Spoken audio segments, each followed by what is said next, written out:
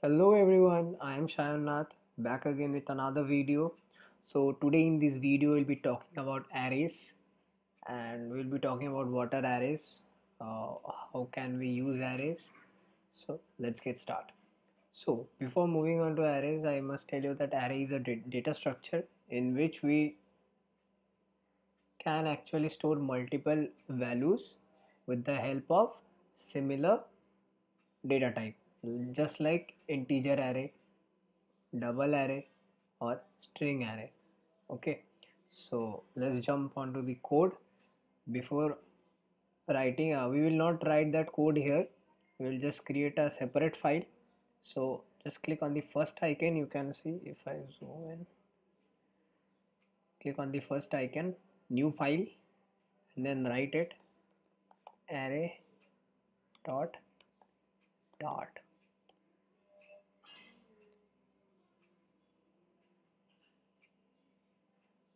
Now we will initialize an array just like this, where names, I will consider a string array, and this is an empty array. This is how we initialize an array, and in this array we will just give the values just like this. As it is a string array, I have told you, we will wrap the text with inverted commas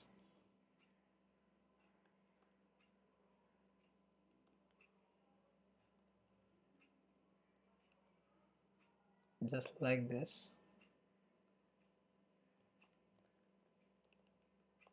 Now let's just write it.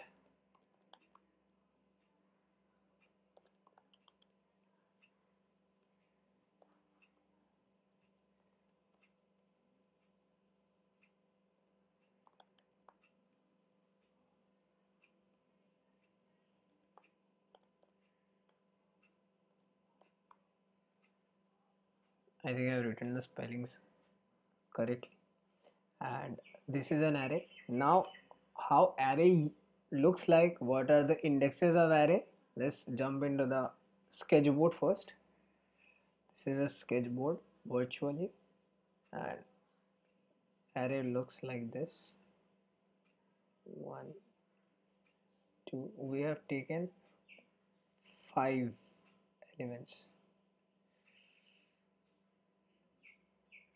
So 1 2 3 4 5. So the starting index of an array is always 0, then 1 2 3 4, and the most important thing is the starting index is 0. Just remember that. Let's write me here, starting index of an array is 0.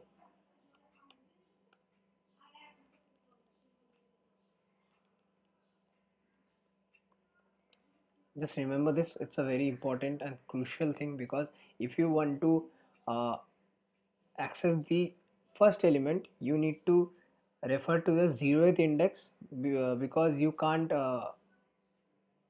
then access the first element of the array. So here is the element 1 2 3 4 5, and each array has a base index, and it may be anything, just like 1000 2000 2043, like that. It depends upon the backend of the program, that what is going on. And in array, it's not like linked list that every address will be different. The in a particular array, if the base index is base address, sorry, not base index, base address is 1000, then the next thing, if it is an integer array, the next base address, then the next address will be 1004. Okay, so depending upon the bytes of the data types, it depends. Sometimes maybe it 1002 for other. So it is like that. So this is how we create array. So now using a program, we need to calculate the length of the array by using this array.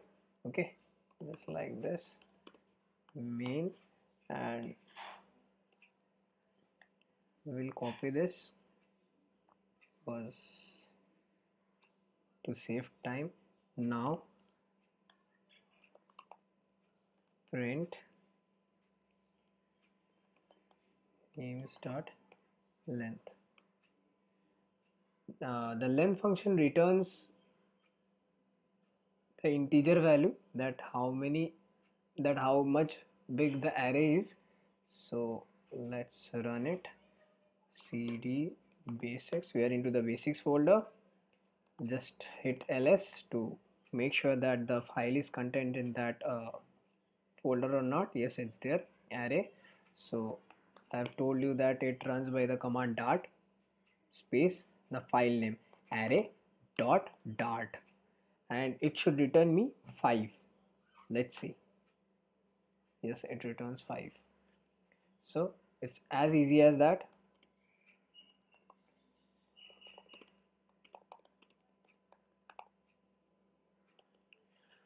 Let's say now I want to actually access a particular element. So how can we do that? I have previously told you that we can, and the array actually starts with index 0. So after that we can access it just like this.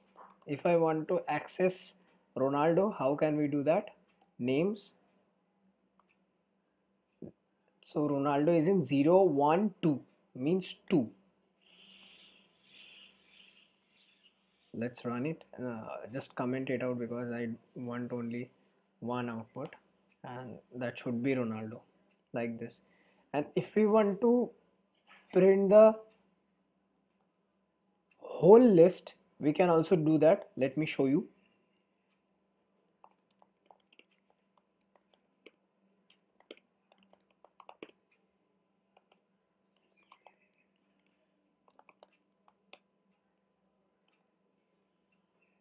Let's comment it out. This is how we actually prints the whole list, and let's run it. See, it just prints the whole list. And now we can do many operations, like I'll show you now.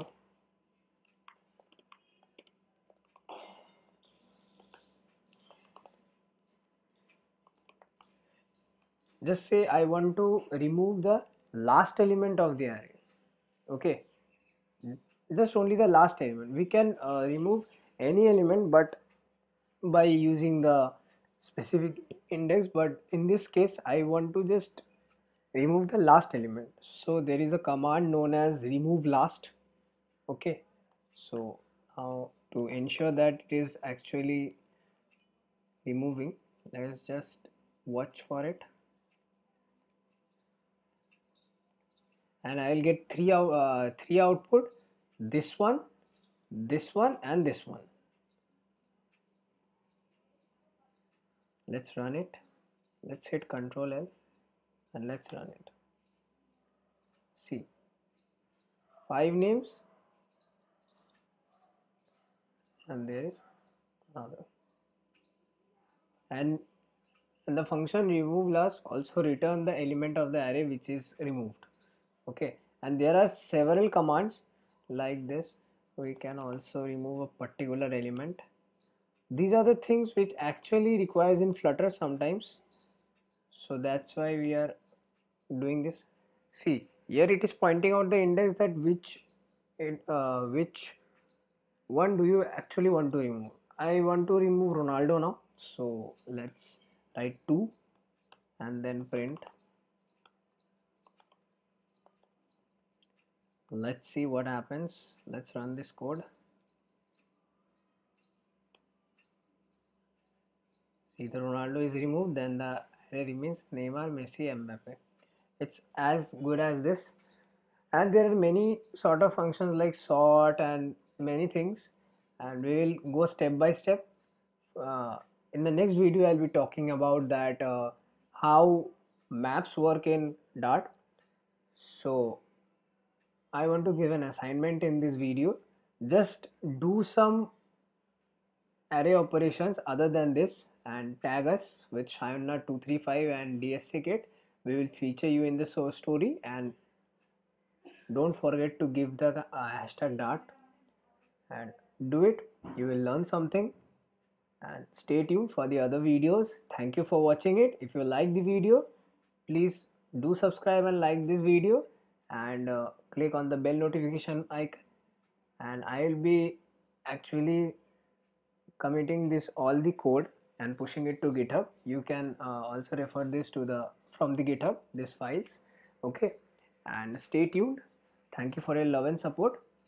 Have a great day. Bye.